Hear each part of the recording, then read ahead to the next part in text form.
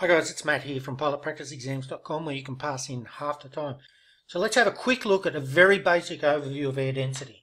So it doesn't matter whether this is a square millimetre, a square centimetre, a square metre, a square foot, a square inch, a square mile.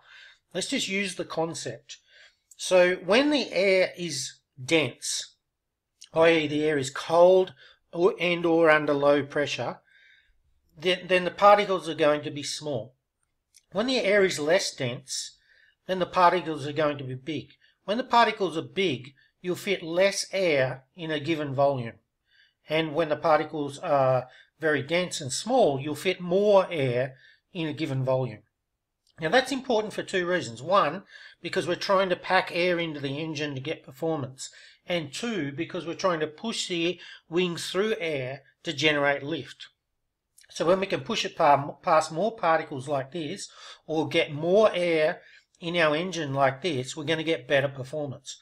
Whereas when the particles are big on hot days, or under low pressure, or at high altitudes, then we're going to get far less performance. So let's take a look at it now as it passes across an aircraft.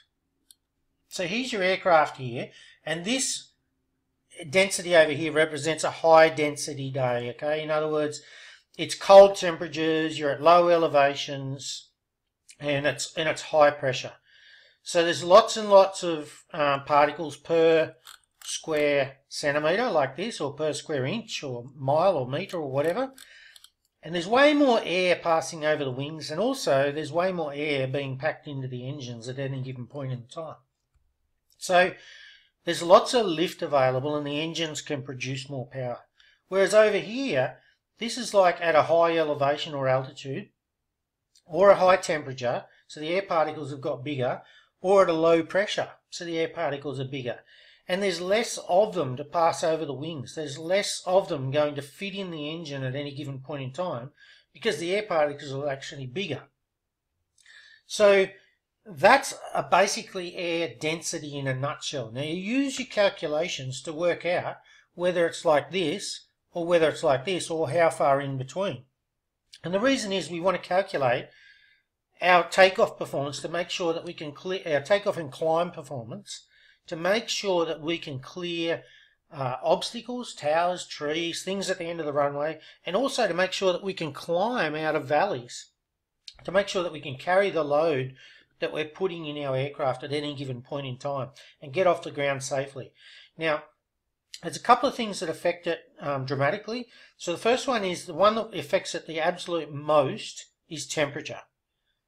Okay, temperature makes more difference than anything else. If it's cold, it's going to be more dense. If it's hot, it's going to be less dense and less performance.